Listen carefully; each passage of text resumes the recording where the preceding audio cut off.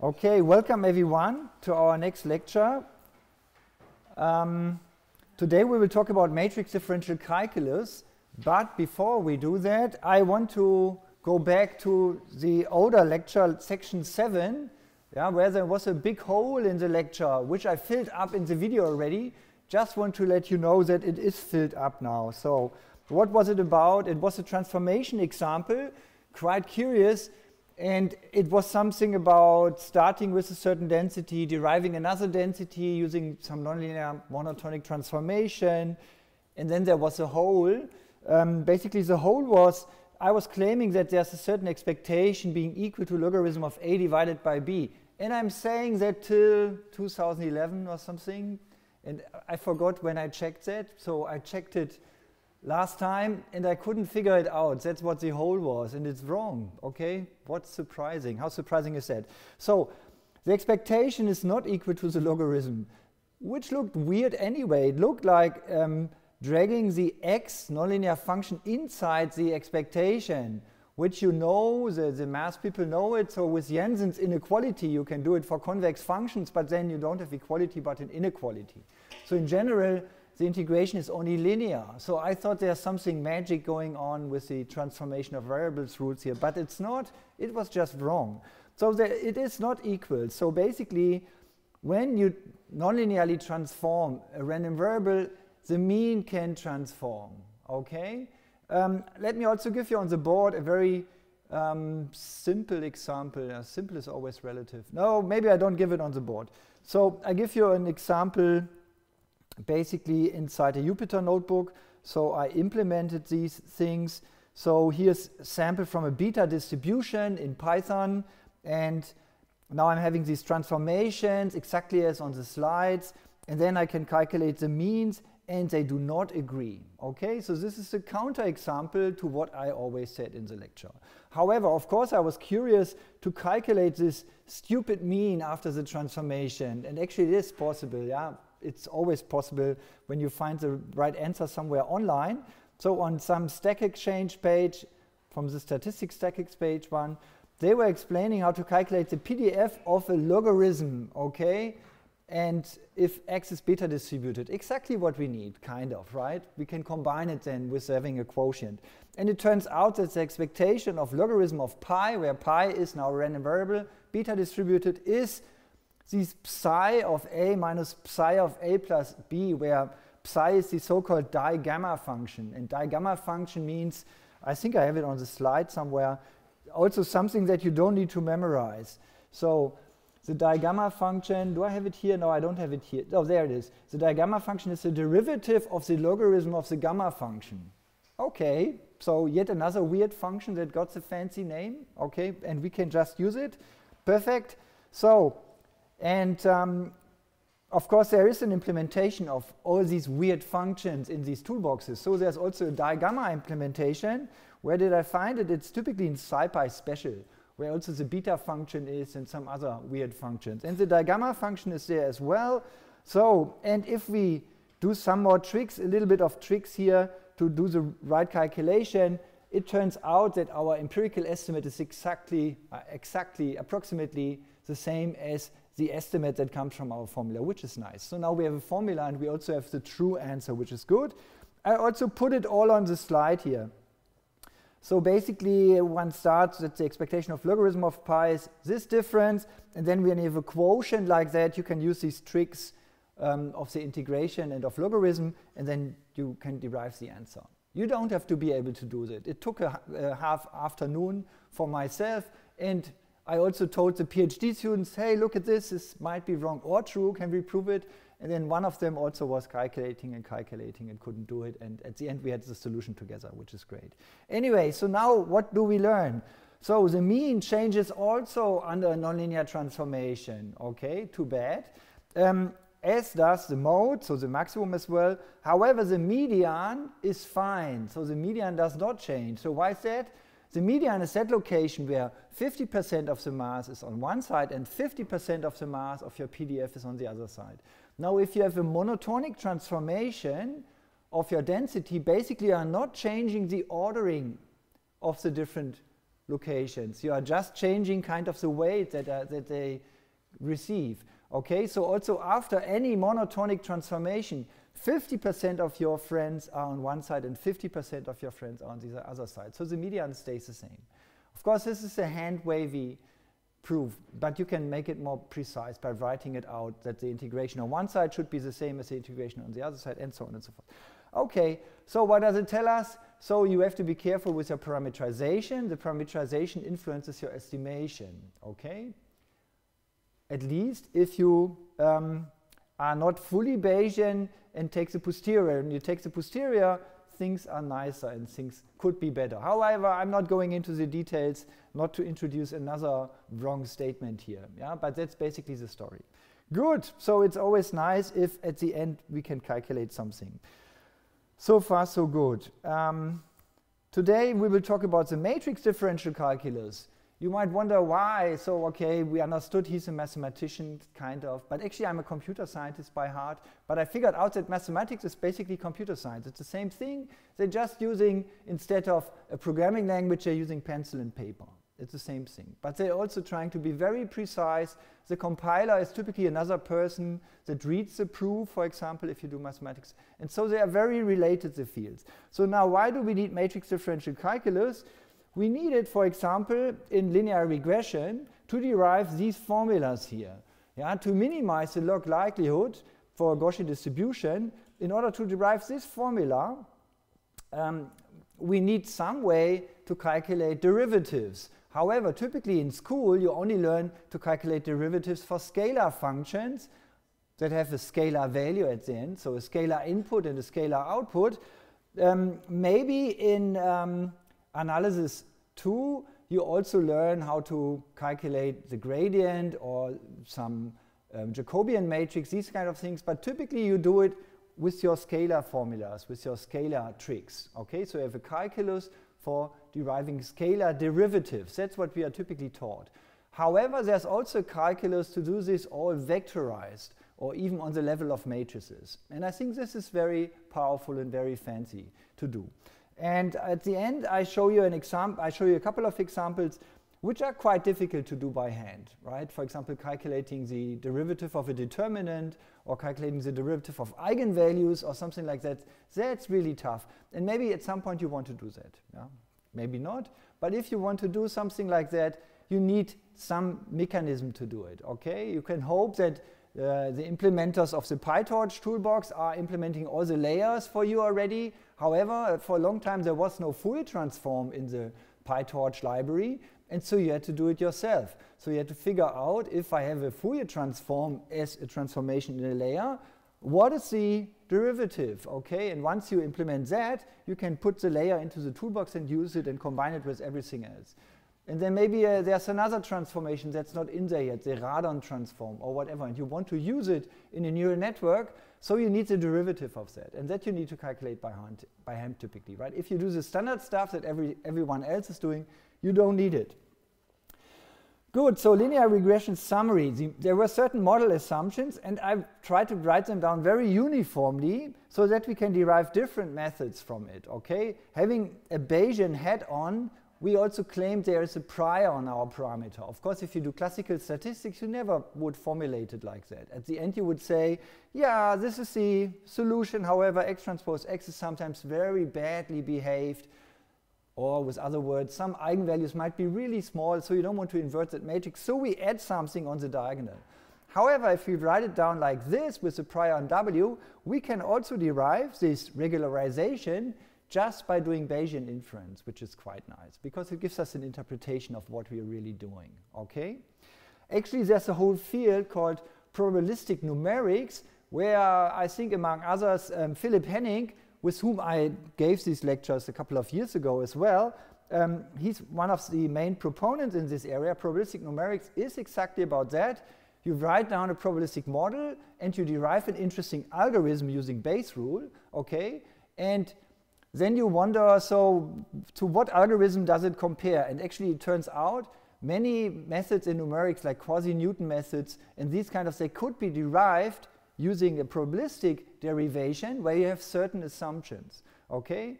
Why is it interesting? Because it shows you now that a certain quasi-Newton method that is approximating the Hessian in a fancy way can be understood like a Bayesian estimation procedure. And that means now if I change my assumptions in my Bayesian estimation procedures and maybe go from a Gaussian distribution here to a more complicated Gaussian distribution or to some other distribution, I get a completely new numerical method, right, which hasn't been known before. So by understanding the principles and assumptions of these numerical methods, that allows us kind of also to extend the toolbox of numerics people. And it also applies to many other fields. I think recently there is also a Wikipedia entry for probabilistic numerics, so please look it up. It's a really interesting topic, which connects machine learning and numerics in an interesting way. Good, so we had these different solutions here. And we could also do Bayesian linear regression, where basically we also get additionally now also the covariance matrix. So basically the answer here of Bayesian linear regression is not Wn is equal to this expression, but the answer is a Gaussian distribution with a certain mean and a certain covariance matrix. So that is the answer. And then you could go on for predictive posterior distributions or these kind of stuff to go on with it. So now I hope now you also want to be able to derive this thing. I think there's also a question on it on the next exercise sheet. So you should be able to do it after this lecture, hopefully. So how can we calculate derivatives of scalar or vector or matrix valued function? So the first thing refers to the output, okay, of scalar, vector, or matrix valued variables. So that refers to the input. Okay, so for all combinations we want to do it. Actually, at the end, to be honest, typically we look at scalar valued functions, right? Why? Because we are interested in loss functions. You want to minimize a scalar number. You want to minimize a single number typically, a single number which is the loss of a mismatch in a classification problem or in a regression problem. However, your inputs, your parameters, they can be high dimensional. So they could be vectors or matrices or more complicated things. And it turns out that for this case, it's particularly easy often.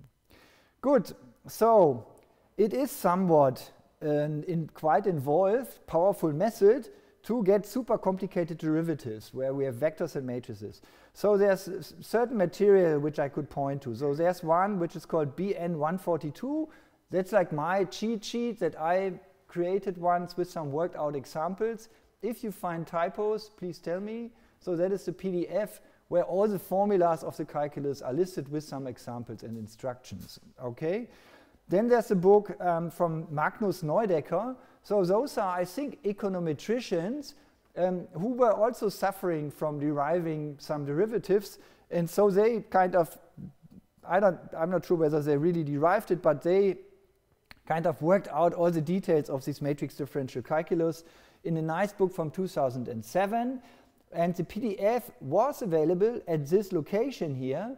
So maybe you can go to this location and look for the 4th edition, whether it's also available. Or maybe from the file name you find some other copy from someone still of the old version, if it's still out there somewhere, I don't know. However, it's not officially distributed as a PDF anymore. However, much of this book can be also found in a certain paper which is still available. Okay, so this paper is also summarizing the method in great detail.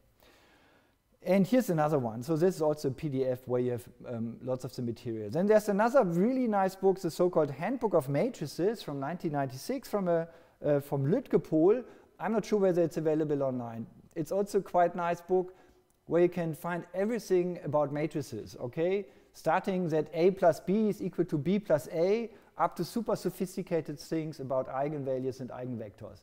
And it's just a list of results without any proofs. So you have a whole table for formulas and tricks that deal with the Kronecker product of two matrices, and then whole pages that deal with the Hadamard product of matrices and all these things. And maybe you thought that this is not useful at all. However, when you do these calculations, sometimes you're getting weird expressions where you get stuck, and then you need the Handbook of Matrices to find out the right trick. However, the tricks that I usually use, I will show you all in the lecture, and they are like all written down on the slide. So that's already like a nice formula collection here on these slides or in these papers as well. So differential, first of all, what is the differential, right? And didn't we want derivatives? I mean, why are we talking about differentials? So the trick here is, it's easier to derive here differentials for complicated formulas. And once you have the differential, you can read off the derivative. So that is the basic idea.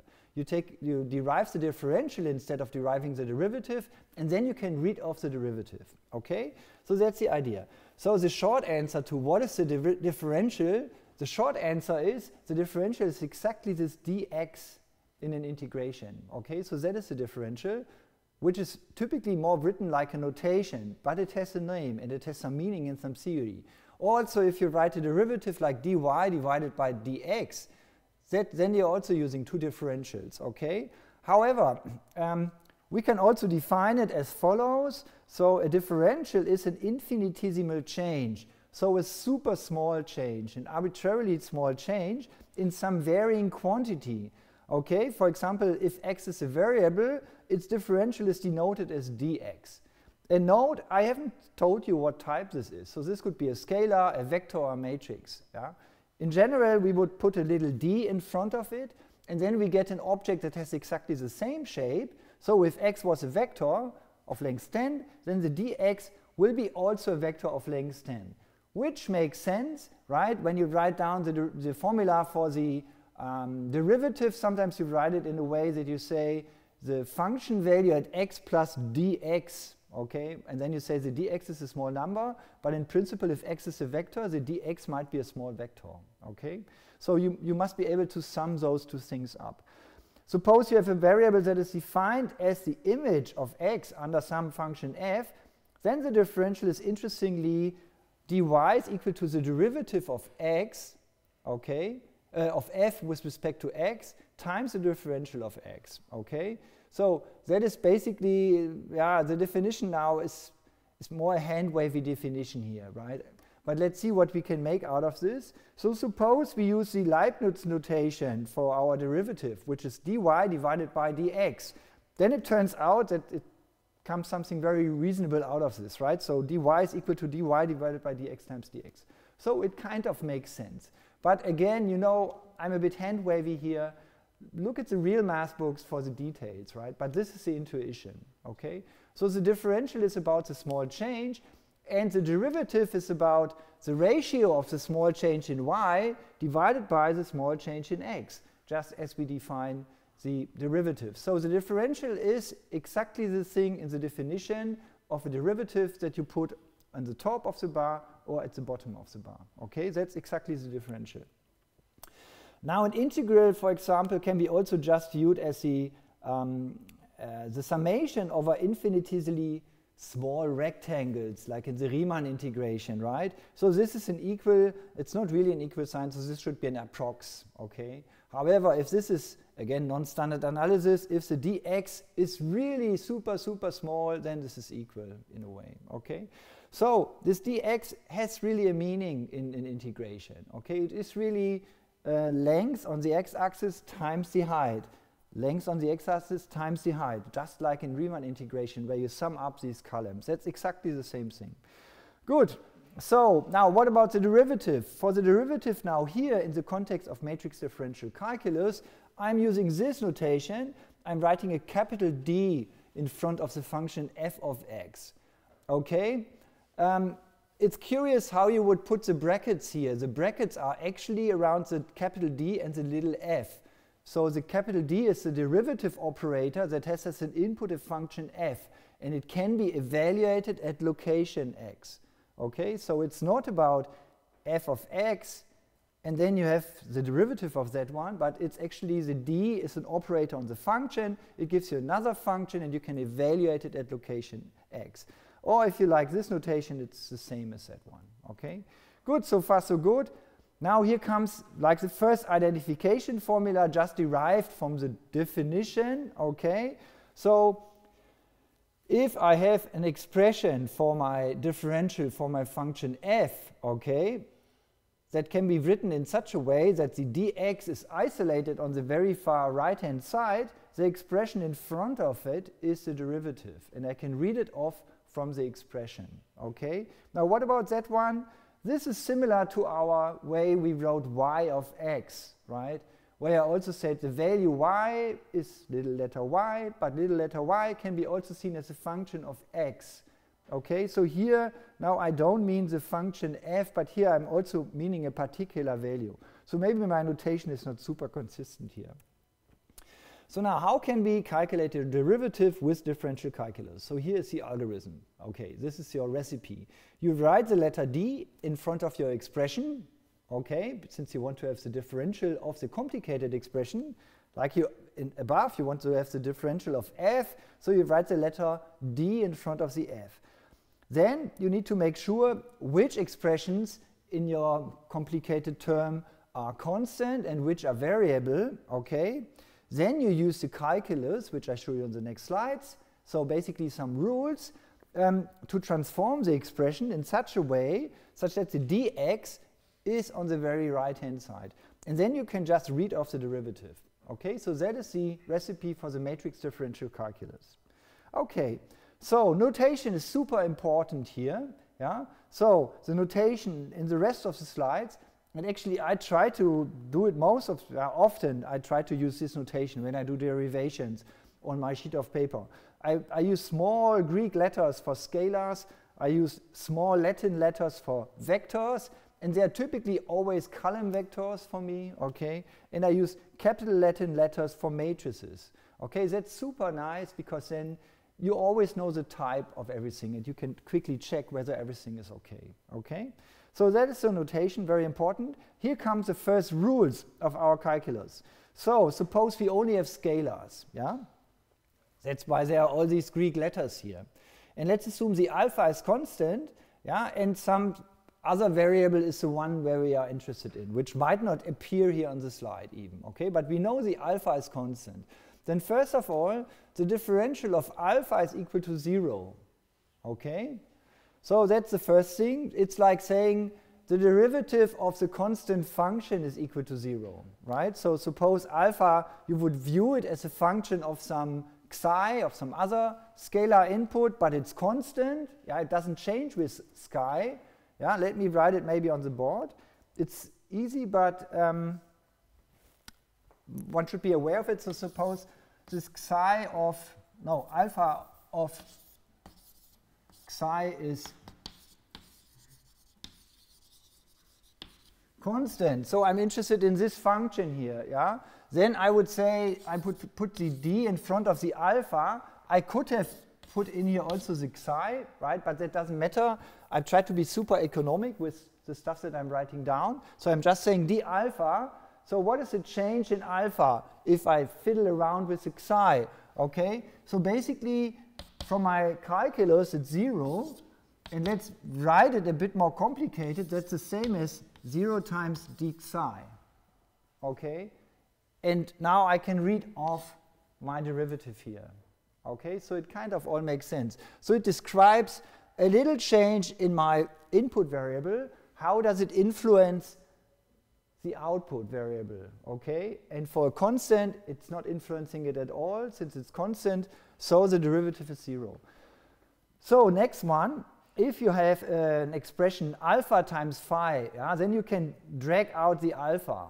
And that's the same like if you have the derivative where you can also drag out a constant. Okay, that's like the same formulas as those ones. For the phi, we don't know. So that could be a more complicated expression, for possibly one with matrices where you calculate the trace of the matrix or something. The key is the type of phi will be a scalar. So the size of it is 1 by 1. Okay, and we should now go on with the d phi here in this and put in the expression for the phi and go on and on and on and then collect all the expressions. Next one. This is the sum rule and it is just the sum rule. So you see here the differential behaves very much like all the rules that you already know. Question? Oh, I didn't change. Okay. Thank you very, very much. So that improves the video a lot when you tell me that. So this is just a summation rule, okay, as you know it. This is just a product rule as you know it.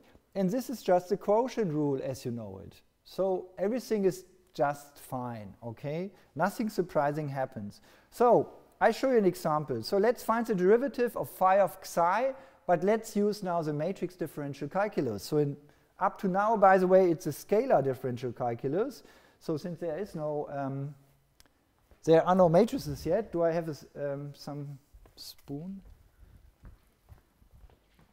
Okay, so let's try it. So our expression got a name. So we say phi of xi is equal to xi squared. Fine. So how do I do it? I put the letter d in front of my expression I'm interested in. So I put a d in front of the phi. So far, so good. Now for the phi, I have an expression. I have xi squared, right? So now I'm really working more like a, think more like compilers or like really like term replacement system. I'm really doing just term replacement here. So I'm just replacing the phi with the xi squared. So let's write that one out. So that looks a bit complicated with the squared, right? We don't know so much yet. Let's write it like this. Okay, great. That means now we can use the product rule here. Okay, so the bracketing is like that. So it's like differential of a product of two scalars. So that basically means I have to have the differential of the first one times the right-hand side plus the left-hand side times the right-hand side. Okay, now we know scalar multiplication is commutative. Okay, so we can flip it around, which means now we get 2 times xi times d xi. And at this point we are done. Yeah? Now we can read off the derivative of our phi at location xi, which is just this expression in front of the d xi. You might wonder, so does it always work? Can you always do this? Isolate the d xi? Maybe not. All the things I tried, it worked. Okay, but there might be derivatives which you just cannot calculate because it gets too complicated. However, all the things I tried so far, that is always possible kind of to isolate the dx, the d xi squared. So I'm not sure whether I did it also with that many details here. No, I did not. But so basically, that is the same calculation here. Okay. So it's a simple example, and of course here you would have used your typical rules that you use, and it's much easier. But when you use vectors, it gets a bit more complicated. Let's look at the rules for vectors. First of all, it looks like the only thing that changed is that we changed all Greek letters now with Latin letters, and the rest stayed the same. Okay, so a is now a constant vector, and alpha is a constant scalar. So the differential of the constant vector is 0. However, it's 0 sub n, right? Which means it's the vector of shape n times 1, where they are all in zeros in here. So basically, that is another notation for numpy.zeros, bracket open n, bracket close. Okay, so that is exactly the same thing. It's a mathematical way to write down the 0 vector. So if I have a scalar with a vector, I can also just drag it out. If I have a summation of 2 vectors, of course, they must have the same shape, right? Otherwise, I cannot sum them up. Yeah? Then it's just a summation of the differentials. And if I have a product, now this is a bit different here. Now I have kind of the inner product of 2 vectors in this case. So I need to be a bit careful here of the ordering, okay? So I couldn't write here v times du transpose because that would be a matrix, okay? So one has to be a bit careful with the ordering. However, it's very mechanical. So you have a product, factor 1, factor 2. The derivative is d factor 1 times factor 2, and then factor 1 times d factor 2. So if you do it very mechanical, you will be fine. Quotient doesn't make sense here so much. I mean, we could have a component-wise quotient. We can do that too, but it requires more thinking in this case. So it's not covered with these rules. Curious is this rule, which is new. So if you have the transpose of a vector, yeah, so this is now a row vector, the differential of it is just the transpose of the differential of the column vector. Okay, so for all the trivial stuff, the rules are also super trivial. So let's find the derivative of z1 here, so x transpose x. Okay, again, let me do it on the board. This is one step more complicated here, right? So typically you would, I show you 2 ways how to derive it. So the normal way, maybe that the one that you are used to, would be that we would do the following. We would write down, okay, let me switch to the board. So first of all, phi of x. Notice the input is a vector, the output is a little Greek letter, so the output is a scalar. Okay, and you can also read it from the phi here, which is super useful. And this is just the inner product. So the usual way we would do it would be that we just sum up all these numbers here, right? So we would just say xi, all entries squared, and we sum over everything, right? And then you would say, okay, fine, now let's take the partial derivative with respect to x1 of this summation.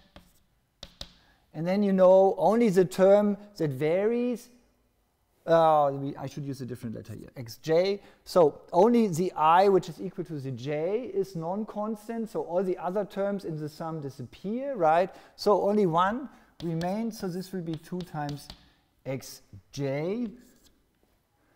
And now you have to reinterpret the whole thing. And now comes some funny notation. This is already a bit shaky, maybe. But we know what we mean by that. And we would say it's 2 times x, where we guessed kind of the right structure from this expression. We know it kind of for each single variable here. Yeah. And so kind of, okay, yeah, it makes sense. I can put all these xj into a long vector and have a scalar multiplication with 2. So it kind of makes sense to write it like this.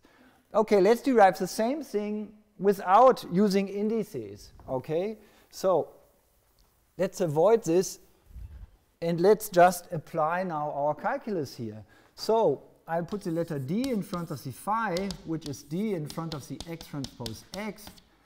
I now put a little bit too many brackets here, but that should make it more clear. And now I can use this rule number 4 here on the slide, so which then gets me a dx transpose, let's be very precise here, plus x transpose dx. Okay, so far so good. Then we know there's a rule that we can drag out the transpose sign here, over there. Okay. Okay, now, how do we get to this expression where we have a dx at the end? And then something without the dx over here. Now we need a couple of tricks and we need some thinking. Okay, so this whole thing is a scalar, right? This is just a real number or something. So I can transpose it. Nothing changes, right? Since this thing is a scalar anyway, I can also transpose it. So if I do this, I get x transpose dx plus x transpose dx, which is 2x transpose. Okay? So I get a 2x transpose. And now I can read off my derivative. Okay, and here comes the little gory details. So now is the derivative of phi, is it that one or is it the other one? Okay, that is just now convention, and I will fix it in a couple of slides. Okay, so that it's definite. Yeah, I'm not doing it now because I'm sure I can only do it with 50%. Safety to be right, to use the correct one. So there's one correct choice and one wrong choice. Okay, good. So that is the derivation for now a vector valued function. And okay, I think this is prettier, so this is easier. Let's go on with matrices. Again, let's just exchange all the little Latin letters with capital Latin letters, and we get these ones. So again, alpha and a is a constant, yeah, with respect to my output. So d alpha is equal to the zeros matrix. So this is really zeros of m comma n. Okay, it's just the same thing. I can drag out constants. I can have the summation here, okay, and I also in general have such a formula. Again, here we need to be a bit careful and think about it. So if I have a matrix multiplication, it means that the number of columns of U must be equal to the number of rows of V, and of course the same must hold on the other side. However, as I said, the shape of U is the same as the shape of the differential of U. Okay, so the number of columns of differential of U is the same as the number of columns of U, so I can left multiply it with my matrix V, right? And the same reasoning for the right-hand side term. So everything is fine. However, here we see that we cannot just change the ordering here. So for the matrices which have a product which is not commutative, okay, so here I need to be careful to really have the right ordering.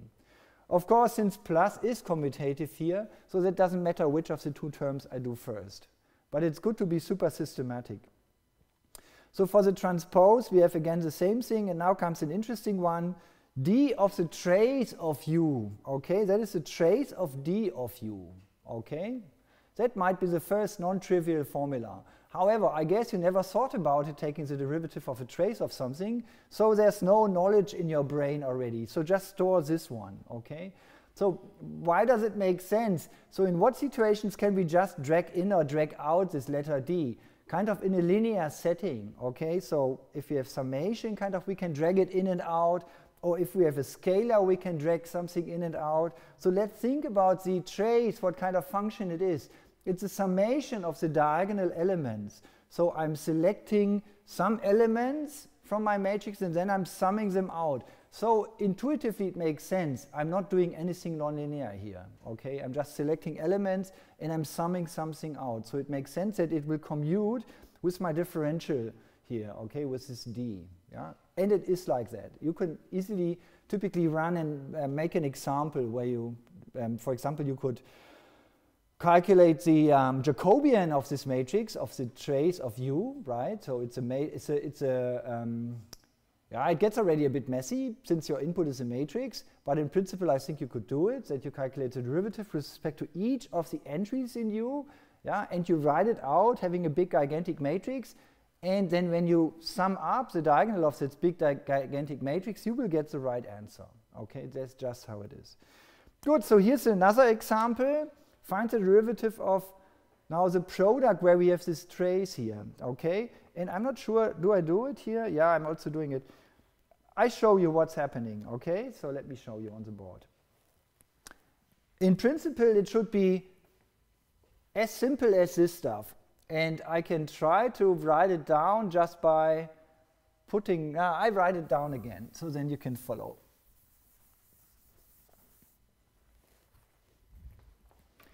So my function now takes a capital X, and the input is a capital X as well, okay? So let's write a D in front of my function I'm interested in. So now let's plug it in. It's that one. Then again, this product rule will be dx. I'm dragging out already the transpose. Yeah, I'm already getting used to that one. Times x plus x dx. And here I'm getting kind of stuck because how do I get it now to the other side? Those are matrices. However, let's check. Am I doing the right question? No, I'm not. On the slide, there was another function. So let's again look at this one. There was a trace of this matrix. Yeah? And if we check it, what we had on the board, here the output is the matrix. So I should have written it as AX. Okay? So in order to have a scalar, I actually talking about a different function, the trace of this. So that makes it easier because then I'm having the D of the trace. And as we know, the trace and the D commutes. So I have the trace of the whole expression. Great. Now we need a couple of rules, okay? So we need, for example, the trace of A plus B is the same as the trace of B plus A is the same as the trace of A plus the trace of B. So the trace is very well behaved. Everything is simple and easy. You can also drag out coefficients. If I would have an alpha here in front of the B, it would be dragged out as well. The trace is just a particular linear function, yeah, with all the niceties. So that basically means I can put the brackets slightly different and have this expression.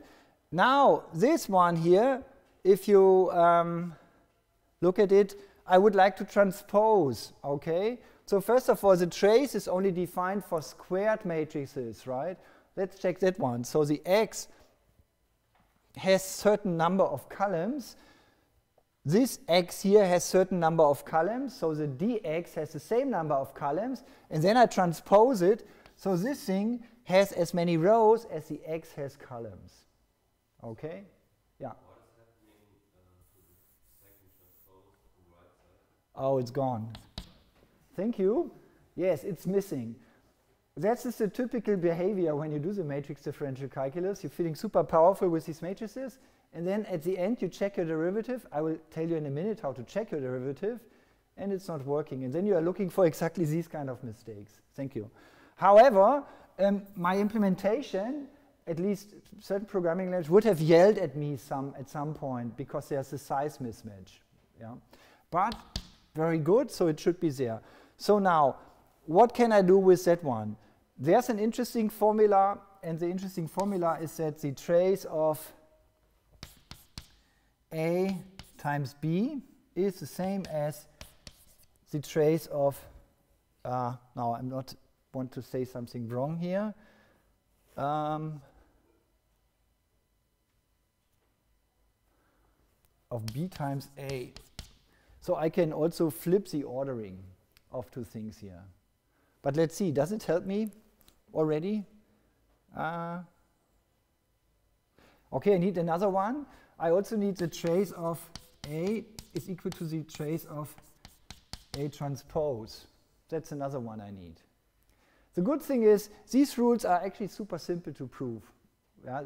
You can look at them and make an example, and then you see that they're right. So let's look at that one. First of all, the trace is only defined for a squared matrix, and the trace looks only at the diagonal. So what is changing in A transpose are only the off-diagonal elements. They are flipped, but the diagonal stays the same. Okay, so that's the proof for that one.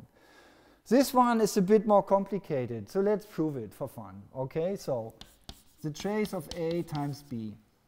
For this, you need a good way to write out this product here. Okay, let's say A, ij are the entries of that one, okay, and B, ij are the entries of K.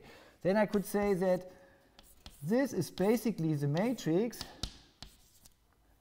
of entries ik, where I'm having I times j, b, j, k, and I'm summing out the j. Okay, so now what does this notation mean? Or maybe I need some notation like this to say that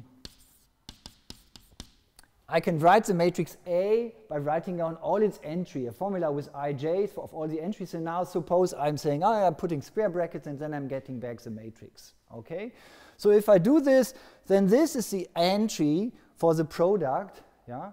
Where, let's look at it, so the outer coordinates here are the outer coordinates of my matrix multiplication, yeah? So this is where the index I goes, this is where the index j goes, the index j goes there, and this is where the index k goes for my matrix multiplication. And then I'm doing row times column, which is like iterating with this index j along the columns of A and the rows of B simultaneously. Okay, and that's exactly what I'm doing here by summing out over the j and having the second coordinate for the A and the first one for the B. And then the outer ones, those are the ones that I'm taking out to get my new matrix. Okay, so far so good. So now how do I go on here? Now I need some tricks.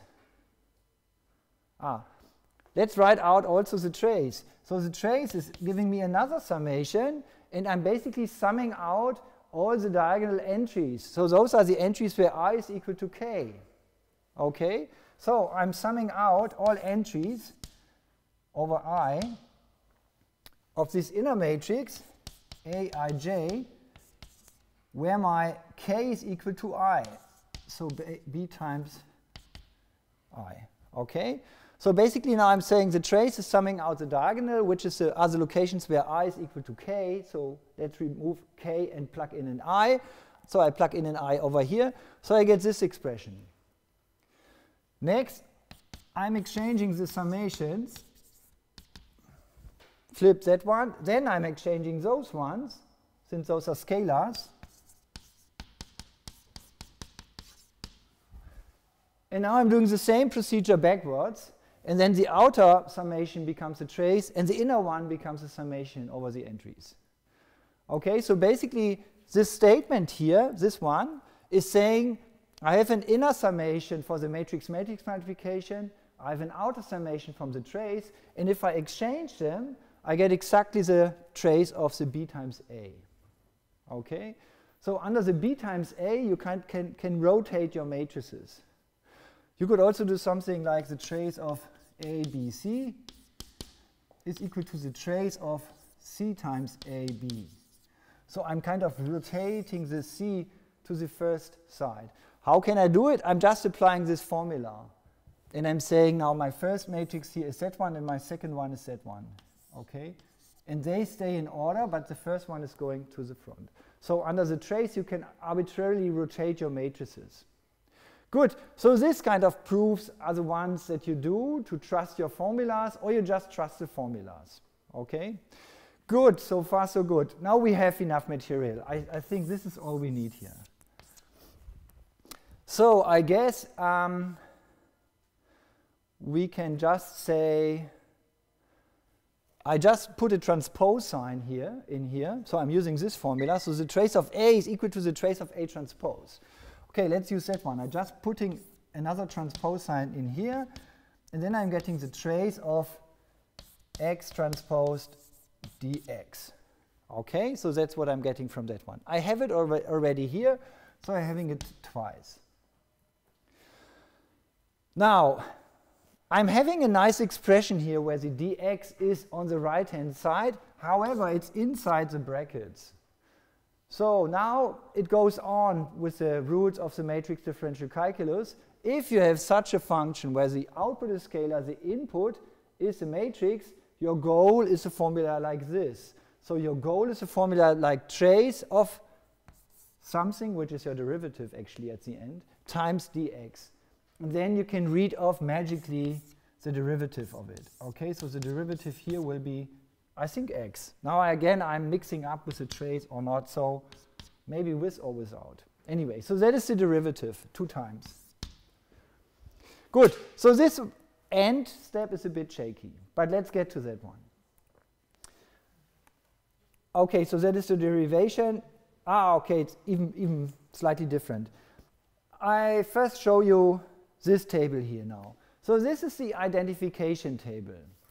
Now, if you have a function, now you need to understand, do you have scalar, vector, or matrix valued output, and do you have scalar, matrix, or vector valued input? And for each of these 3 by 3 possibility, you will find one row in here. Okay? So it's just very verbose, this table. So let's look at it. So the simplest one is phi of x, which is scalar input, scalar output. Here you need to derive this equation. So the d phi must be equal to some expression of xi times d xi, where in the alpha of xi there is no d xi anymore. So the d xi must be isolated to the very right-hand side. And then you can read off the derivative here. And at the end, the shape of the derivative will be 1 by 1. Okay? Let's take the next one, vector valued input. In this case, we need to get this form. We need to find an expression that is an inner product of some function of x transpose times dx. And then we would say the derivative is this function transposed. Okay? And then the shape of the derivative is 1 by n. Okay? Since the input might be an n-dimensional vector, then the derivative in this case, by this convention, it's a 1 by n. Now comes the interesting one. Suppose we have a vector, a matrix valued input, then you need to bring it to this form here, the trace of the matrix times dx. Now, where does the trace come from? How is it like a special case of the line above? So let's look at the line above. The line above is multiplying an n-dimensional vector, taking the inner product with another n-dimensional vector, which basically means summing up all entries, of the first entry of ax times the first entry of my differential, the second entry of my ax times the second entry of my differential, and summing all of these up. So what would be a generalization for matrices? Basically, taking each entry of this matrix A of x and multiplying it with each entry of my matrix dx. Okay? and summing everything up. So let's see that this is exactly doing it. So let's try to write it down. So basically what I'm saying is the trace of A times B, let's say A transpose times B, yeah? So that is exactly the summation of ij of all the entries iaj, bij. Okay, no brackets here. So these are the products of each entries, and we're summing them all up. Okay? However, this is exactly what we computed over there. Yeah? So how is it exactly that one? So the summation over ij is exactly this summation here. Yeah? Then we have here the entries ij, and here we have ji. So it's slightly wrong. However, check. Here we have a transpose sign. Here we didn't. So if I would put a transpose sign, for example, over there, basically these two entries would be flipped, and we see that the trace of the product of A transpose times B is just the sum of the all entries where we multiply them with each other. And this is very much like the inner product, right? If I have a vector A times B, it's the summation over all I of IA BI. Okay? And this is a natural generalization for matrices. It looks complicated with the trace and the way to write it, but this is just a way to write the inner product for those ones. Actually, there's the Frobenius norm that you might have heard already. So the Frobenius norm of a vector would be, I'm not sure how to write it, maybe Frobenius squared, I'm not sure, but this is exactly A times A. Okay, and that is exactly all entries squared, summing up all entries squared. Now, using this trick, we can also write down the Frobenius norm for a matrix, which is just the trace of A transpose A. This is the generalization of the inner product for matrices. Okay, and that is the summation over ij of all entries squared. Okay, and for completeness, let's have the alpha squared Frobenius one as well, which is just alpha squared. Okay, so this is generalizing the same idea from scalars to vectors to matrices. Why does it get so messy? Why does it get so complicated? Because we have a two-dimensional way of writing down here these matrices, right? That's the reason. This formula at the end kind of is the simple one. Also the one which we could generalize, right? So suppose now we have some tensor, not a matrix, but a cube of numbers or a hypercube of numbers.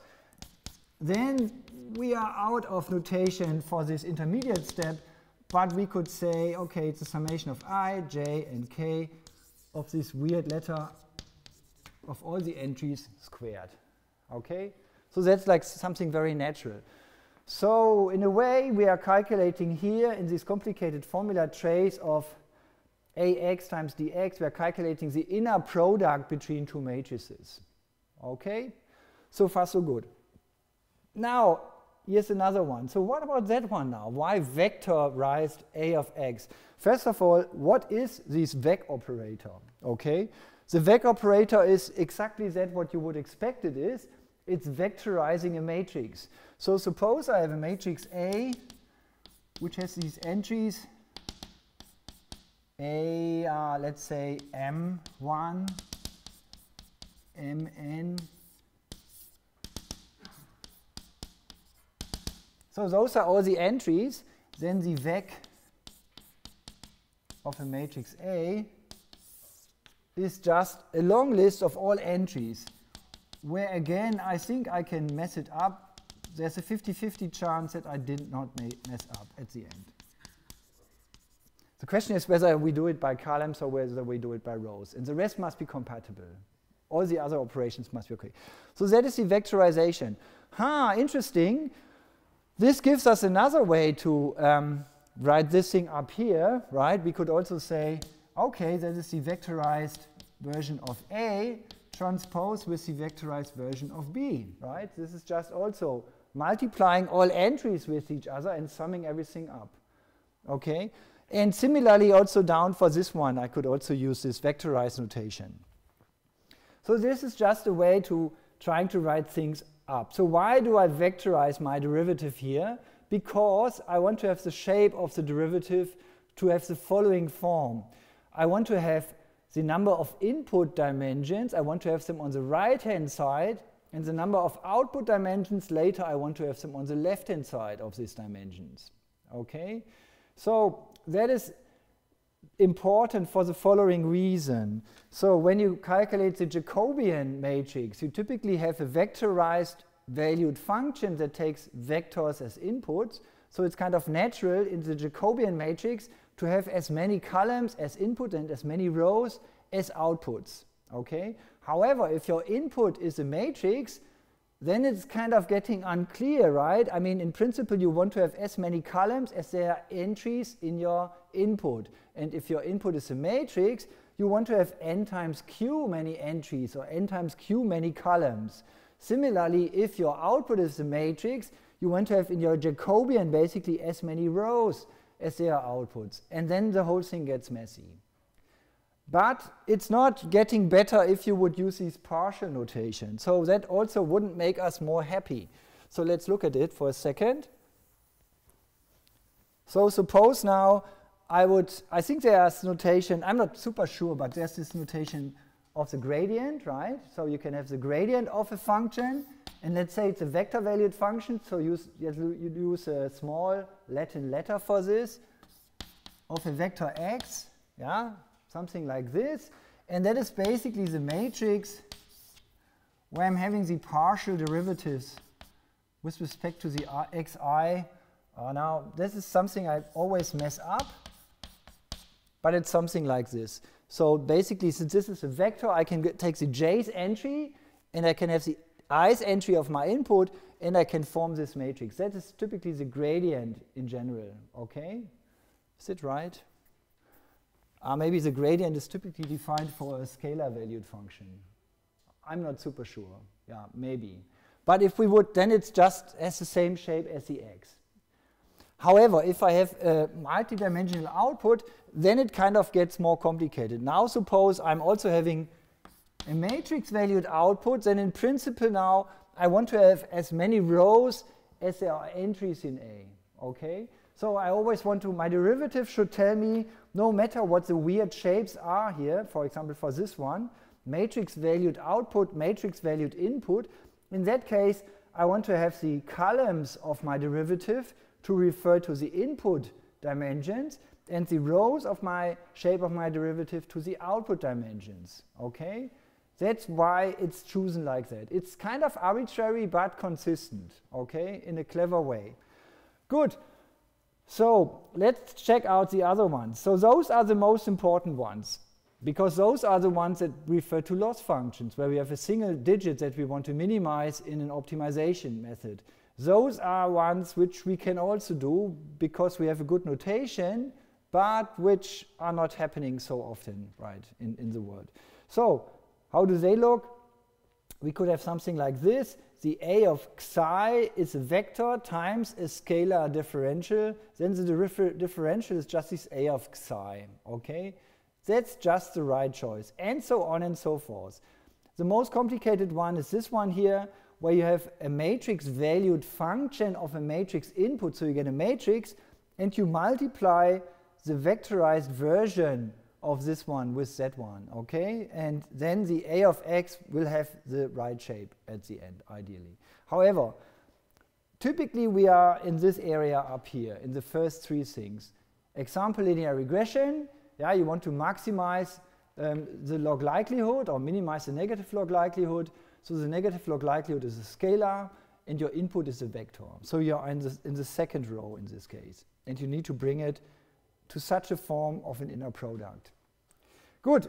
I think I skipped one slide. So this is a summary of the rules we've seen so far. So those are the rules that I've showed you already. Yeah? And these are further rules. Let's look at them. So if we have the vectorization operator of a matrix, it's just a vectorization of the differential. Okay? So this is something The vectorization is just a reshape, right? When you do a reshape with a matrix. And the reshape is, again, some super simple linear transformation, which behaves well with the differential. Here's the one with the trace. Now comes the one with the Kronecker product. So you might not know the Kronecker product. It's like a I tell you what it is. It's a multiplication you always want to avoid to execute, right? Because it lets your memory explode.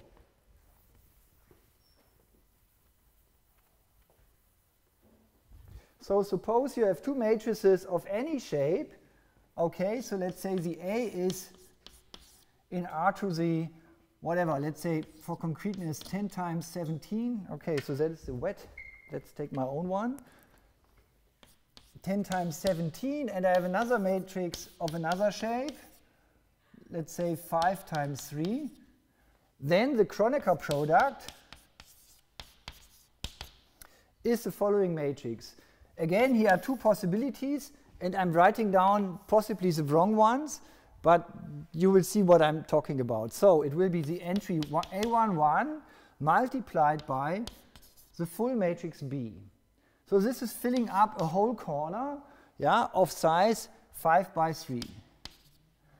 Then the next entry, matrix valued entry, is A12 times B. So this is filling up another 3 columns, and so on and so forth, up to A, which one is it?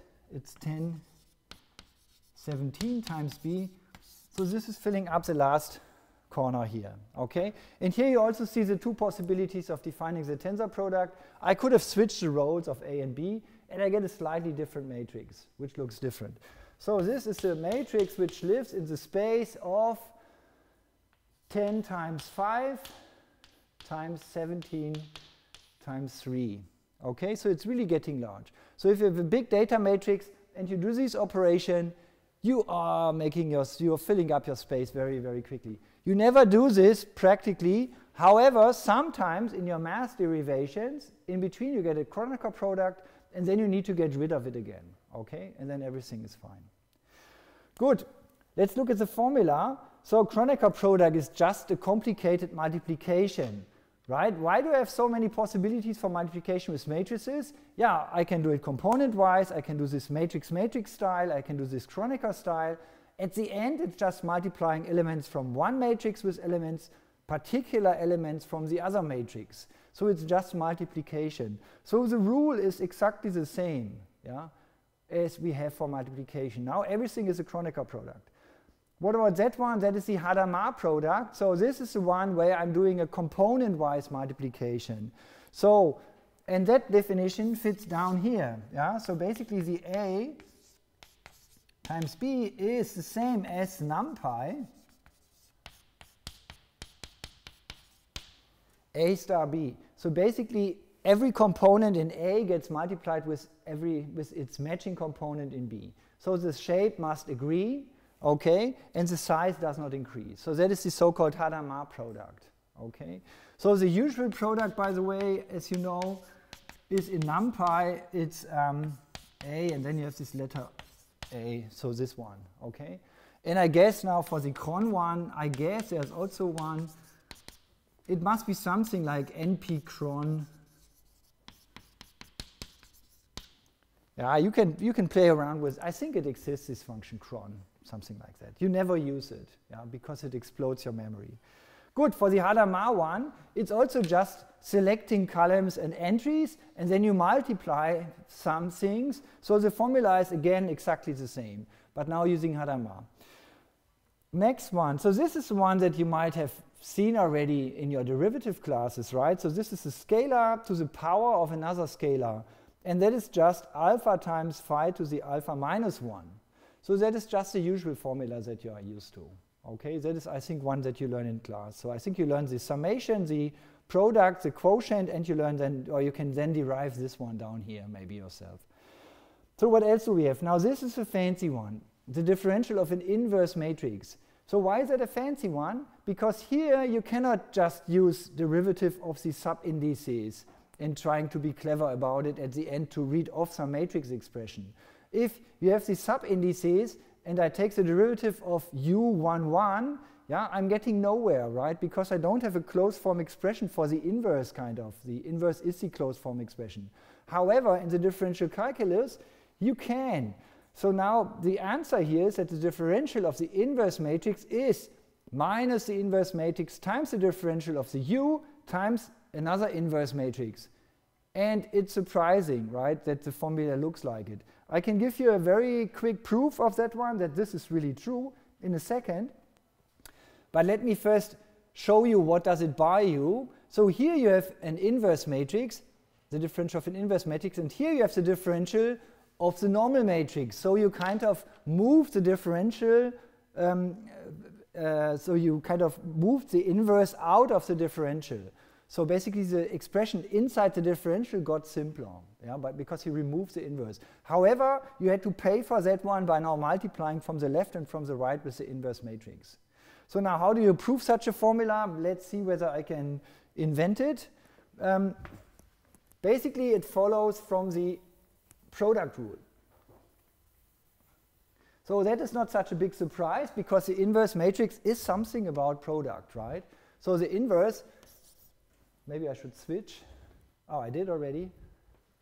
Okay, hopefully I showed you the other thing.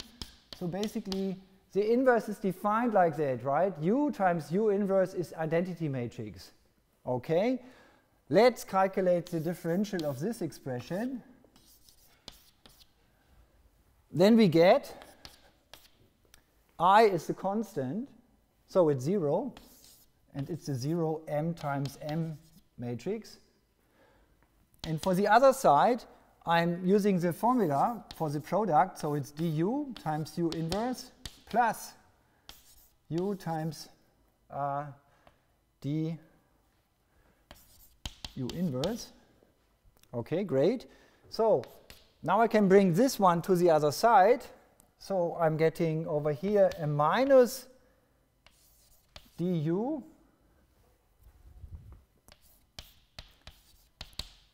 yeah, and I'm still having that one, but now I'm multiplying from the left also with a u.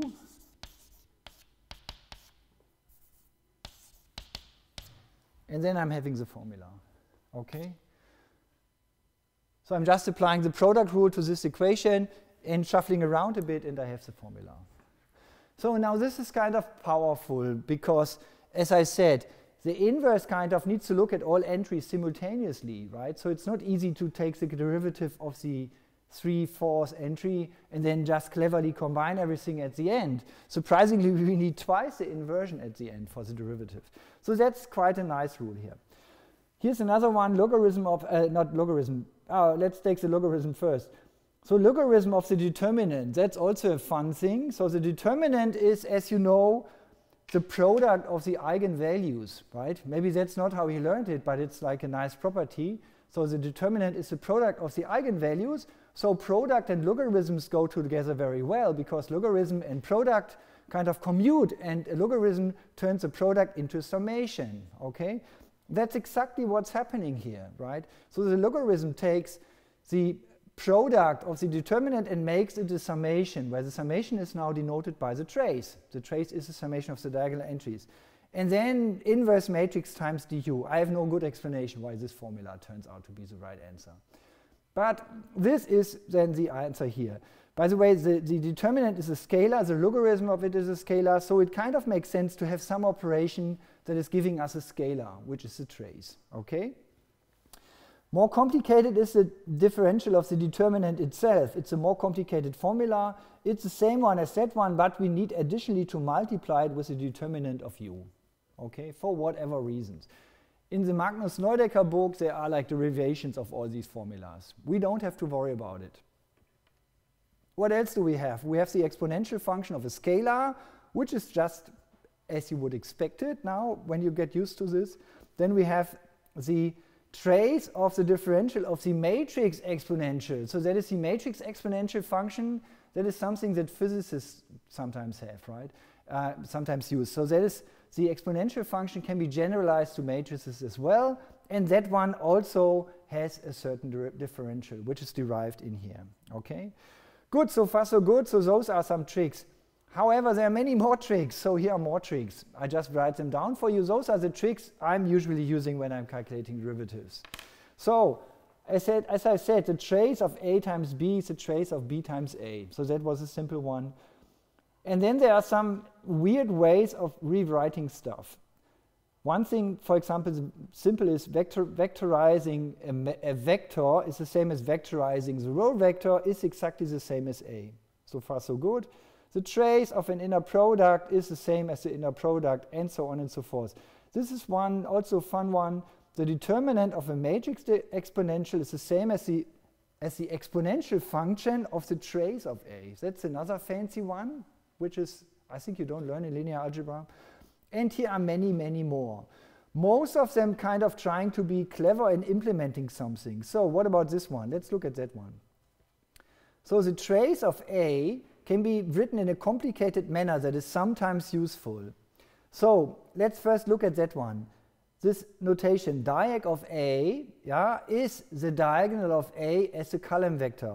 Again, notice there's also here another diag which has a capital letter in front of it. So the one with the small letter in front of it takes a matrix and gives you the vector along the diagonal. And since it's a vector, it has a small letter d in front. This diag of a vector is giving you a diagonal matrix. So there are these two functions. And from the capital D or small letter d, you know whether you have a vector or matrix. So basically extracting the diagonal of a matrix and multiplying it with the one vector from the left-hand side is summing up all entries. So that is just the inner product with one vector. And now the diagonal thing can be also written as the Hadamard product with that one. So that is something you can figure out yourself very simply. Basically, Hadamard product with an identity matrix here basically sets all off-diagonal elements to 0. Okay, that's what's happening here. And when you multiply it with the one vector, it's like selecting all the diagonal elements. So when you try it, it will work out.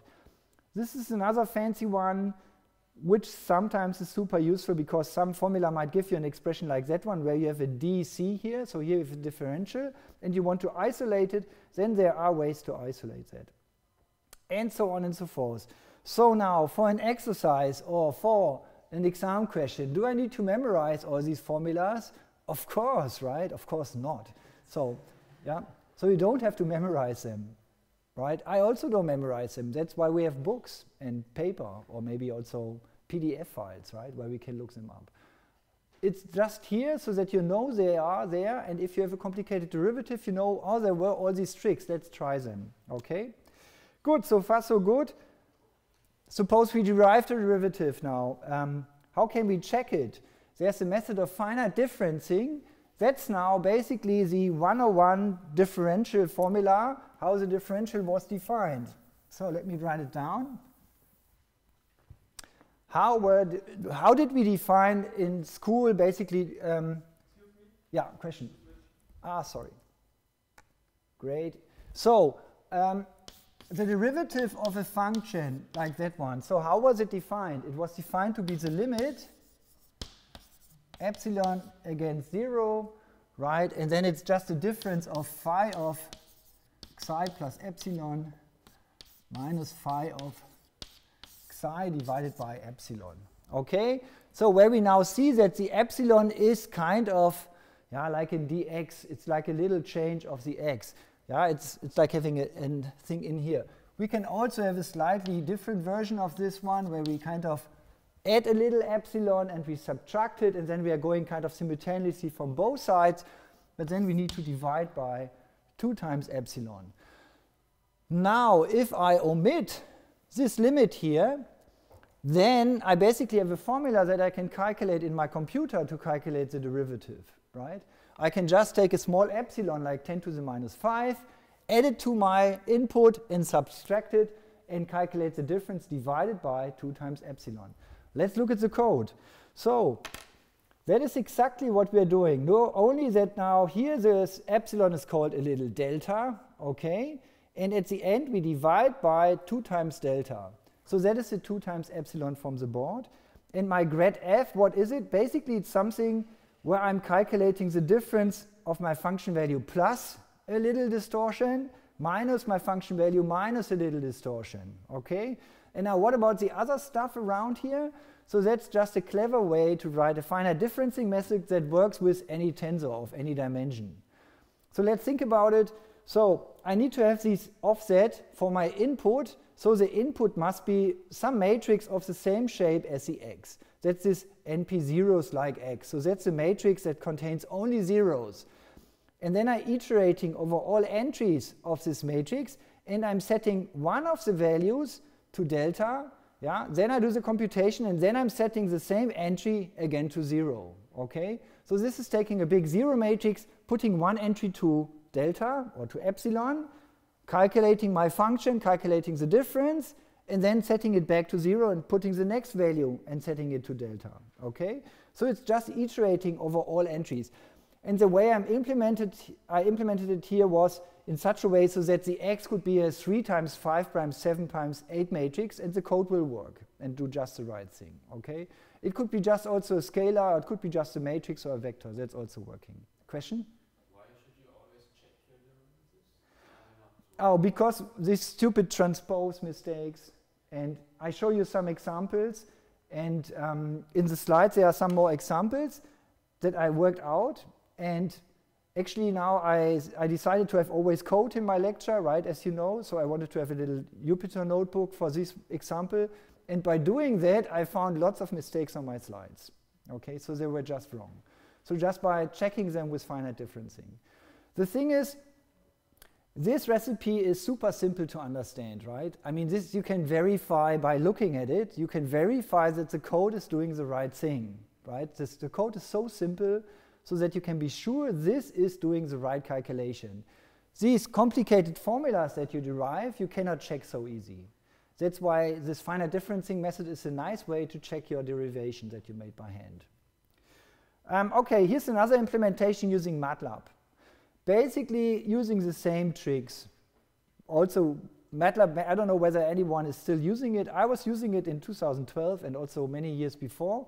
And so I have this implementation for that one in MATLAB as well. But this is now my modern version in NumPy, which does the same thing. So the general recipe, again, you put the letter D in front of it, then you need to identify constants and variables, then you do the transformations with all these weird rules that I showed you and some good intuition. The idea is always bring it to the form such that from the identification table you can read off the derivative. So that's it. So pros and cons of this method. So it's a very clean notation with few sub-indices. Okay, so that's good. It is really super powerful. So in this book, Magnus and Neudecker, they also even show you how to calculate derivatives of eigenvalues, which I find really fancy. So you have a matrix, and you could imagine there is an eigenvalue operator, which gives you the eigenvector of the largest eigenvalue. How do you calculate the derivative of that one? So that is really super tough, right? But with this calculus, you can do it. Some formulas get really complicated. You always need to check the shapes of it, and it requires quite a bit of practice sometimes and a few tricks. However, when you have a problem like that in your science project or in your PhD thesis or in your company or something, and there's a complicated problem that you can solve by deriving a derivative, yeah, you will be the Superman or the Superwoman who can do it with it. And it might take you a week until you figured out all the tricks, but typically it leads to a solution, okay? By the way, intuitively, if you have a little function that computes something and you want to have the derivative of it, now we use PyTorch, but maybe it doesn't apply to PyTorch. Typically, the implementation of the derivative has a similar complexity, which I find, it's just an observation, so I cannot prove it, but it looks like it is. Examples. So, find the derivative of this least square problem, okay? So here's the derivation. You put the D in front of it, and then you plug in everything, so you need to make sure, so what does it mean, this squared here? What exactly does it mean? It basically means I have a vector, and when I square it here, my notation says I taking the inner product with itself. Okay, so that is now the interpretation of these sloppily writing it down like that. It could mean anything. It could also mean squaring all entries, right? If you do it in Python, then you would write **2, on a vector, it would square every entry. That's typically not what's meant by least square. By least square, it's meant that you sum up all entries. So it's the inner product of this vector with itself. Also, you see as a redundancy in the notation, we use the scalar as the function name. Okay, good. When you do now the math, basically you can do some tricks here, basically applying the rules of the calculus, and you get this expression, some new vector transpose times a times dx. And then you can read off the derivative, where here now I transpose the whole thing. So why did I transpose it? Because that's how we wrote down the... okay, I didn't write it down like this. Okay, I transposed it. I messed up here. So it's either transposed or not, okay? But at the end, it doesn't matter so much, okay? Just you need to be aware that there are often two answers to that one. So it's not consistent with the rest of the stuff that I wrote down. So this should have been the transposed of it, okay? Good. And maybe why did I do it like this? Because, okay, it's a scalar function. Actually, I'm interested in the gradient, and the gradient has the same shape as the x. Yeah, for gradient descent, I later on want to say x plus learning rate times my gradient, and when the gradient has the same shape as x, I can just sum them up and everything is fine. And this thing now has the same shape as x. Okay, that's why I wrote it here. However, it's not consistent with this stuff with the gigantic Jacobians, where the number of columns should be the number of input and the number of rows should be the number of outputs. Here's another one, and that might be more fancy. Suppose you have this expression here. I mean, it comes from this linear regression one, but now I want to calculate the derivative of this function with respect to x, okay? This is already something I think you cannot do without the calculus, okay? And when you do the derivation, it gets more and more messy. So here are all the details, and I hope it's true, but how does it work? I put the d in front of the expression, and then I'm using the product rule, right? So I'm applying the d to the first one, and I'm applying the d to the second one, and so on and so forth. And using the rule for the inverse, I'm giving this x transpose x inverse a name a, kind of to make things simpler. And then at the end, I'm getting this super gigantic expression, and it's a big mess. And then I should look back at my initial problem. Do I really need the derivative of this function, right? Isn't it maybe only a sub-expression of what I really want to calculate? Because typically, I'm not interested in a vector-valued function, right? I'm interested in loss functions, which are scalar. So this is the true answer, but it's horrible, right? It's looking so complicated. Often, we are looking at scalar functions. So let's make it a scalar function by multiplying it with a vector from the left-hand side. Now it's a scalar, right? The output of that one is a vector times some constant vector from the other side, okay? And now if you do the derivation, everything gets simple, but be aware of the transpose signs and be aware of the ordering of terms, yeah? And then you get like a nice expression without any Kronecker products, okay? And then you can read off the derivatives like before. You might not think this is a nice expression, but this is a complicated function, right? By the way, where does it appear? Is it important? Suppose the X is a convolution matrix, right?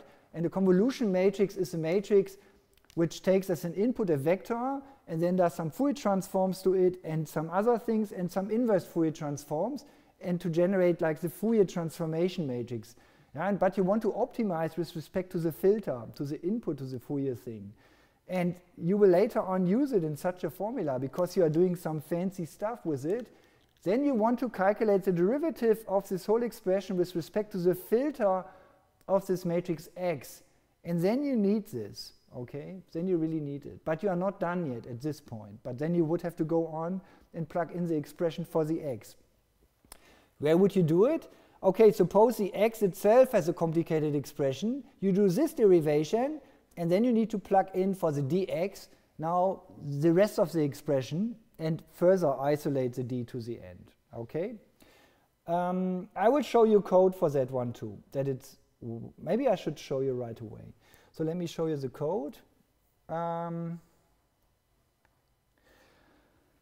Okay, so this is now about checking the derivative. So here's finite differencing with NumPy. That's the first version. And on a later page, I show you also how to do finite differencing with, how to check derivatives with PyTorch. Okay, you can also do that one. It's also in the notebook. This is the implementation from the slide. So this is the first example that we've seen. This is an implementation of the least square example, where my phi, I call it phi1, is basically y minus a times x transpose times y minus a times x. So this is just the least squares formula. Then I did some work on a sheet of paper and derived by hand this derivative, and I want to check that one. So I want to check this grad phi of 1. So I take a random input here, I calculate the gradient with respect to my derived formula, and I use the finite differencing, and I plot them both and even calculate the norm of the difference. And as it turns out, I get the same answer. Okay? It's not exactly the same answer, but approximately one. So let's more look at this horror function here. So this is the one, C transpose times, and then comes the inverse of x transpose x times x transpose times y. Okay, and for that one, we derived this complicated looking formula. And of course, I can do the same check. The finite differencing doesn't care whether my input here is a matrix or a vector, right? Since it's creating locally a dx of the same shape and then putting ones at every location, or epsilon. And as it turns out, so now here this gradient is also a matrix shape. I put it in matrix shape, and I get the same numbers. Okay? And now why not always use finite differencing if I'm so sure? The runtime of this one is super fast, and the finite differencing needs to iterate over all elements. So if I have a 10 by 10 matrix for x, then basically the runtime will be also 10 by 10, but calling the function itself. So this function phi2 will be called as often as there are entries in x. This function does it just with one call, which is approximately a constant time as expensive as the phi2 function. Yeah? So the derived formula is much more efficient than the finite differencing one. Okay, so here's another example, the Rayleigh coefficient. So let's look at that one. So I show you that one later. So here's another one. So the Rayleigh coefficient, this is a function which is, I think, it's the largest eigenvalue or something. It's computing the largest eigenvalue if you let x go somewhere or something like that. I think you need to let x optimize over x or something. Yeah, I think, you maximize the Rayleigh coefficient, this one, so you maximize it with respect to x, and this gives you the eigenvector of the largest eigenvalue. Okay, so that is what the Rayleigh coefficient is doing. So let's calculate the derivative of this one for x. And again, it looks a bit horrible, but it is just applying the product rule and all the other rules. Again, let's look at it. You apply these rules, and then you have this dx in here, and it can happen to be at many locations. So you need to shuffle around a bit the terms in such a way to isolate it to the very end. Okay? And then you get the derivative of this thing with respect to the vector x. And you can read it off. And you can implement it as well. So this is an implementation. So this again is my function phi3, x transpose times a times x divided by this one, and this is my derived formula here, and I can compare it basically with the finite differencing solution. Okay, so far so nice. As you know, PyTorch is a toolbox for neural networks, and or with other words for deep learning, or with other words for differentiable computer programs. So PyTorch can automatically differentiate your computer programs to calculate gradients. Let's try to use it here as well to check gradients. So for this, I need to have an implementation that takes a function f and something, some tensor x, and calculates the derivative of it at location x. And that can be done in Torch very simply. So you just call your function once. So you do a forward propagation, yeah, putting in a vector at the beginning, run it through the neural network. We will talk about neural networks later. But you can also view it. You put an input into your program, you calculate the output, and then you do backpropagation, which is just y.backboard in PyTorch. backpropagation, and then you can read off the gradient, okay? So if all functions that you are using, if all operations are implemented in PyTorch, you can use it to calculate also super efficiently gradients, okay? So here comes again the least square problem, and here I'm comparing the output of my implementation and the gradient that I receive from PyTorch, okay? So that's a nice thing. However, in the implementation here now you need to be a bit careful. I now need to use like the torch rand n function. For the variable x, I need the torch rand n function, and I need to tell it requires the gradient. So there are some things that you need to adjust. So similarly here, up here in my finite differencing, I try to minimize the influence of NumPy on this implementation. However, at some point here you needed it. And this is incompatible with the torch version. So they are like two different linear algebra worlds. Anyway, so you can also do the same examples now with torch, and they are just for your pleasure implemented in here. Good, so far so good. Let's go back to the slides. I'm almost through. So here's another fancy one. Suppose you have a gradient descent method, yeah? So you're doing steepest descent. You're having some update rule like this, yeah, where you have an estimate already for your x, and now you are using some steepest descent for the least square problem, okay? You have an optimization algorithm. You iterate it. Around this xk plus 1 is the for loop, okay? So you do it several times. Suppose now I want to calculate the derivative of the output of my steepest descent method with respect to the initialization, x0. That's quite fancy. That's super hard to do by hand, but with matrix differential calculus you can do it, okay? You can also calculate the derivative with respect to the learning rate, which is fun, yeah? So why not do a gradient descent on the learning rate of some algorithm? Yeah, you can do this. You can also calculate the derivative with respect of your matrix A, okay? And this is just giving you the solutions here. This is not the derivation. The derivation is quite painful, and but it's all in this bn142.pdf in the public folder. Good, I'm almost there. The last thing is I wanted to just very briefly show you, so are indices now so evil, or are they, so should we avoid them at all costs? No, be always aware that there are always the passage of using indices. Sometimes it's nicer. So I'm calculating the differential of the trace of A times the diagonal matrix with V along the diagonal. And if you do it without indices, you can do it, but you need some of the super tricks from the slides before. If you do it slightly different, like this, and you just rewrite this trace of A times diagonal of V in a clever way, the derivative gets much easier, okay?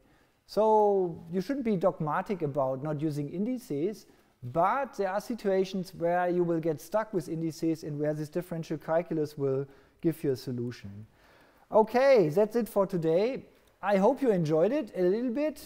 Yeah, it is super useful, and there will be an exercise about it. And when you need it, you will be happy that you learned about it. Okay? Okay, thanks for your attention. I see you on Wednesday.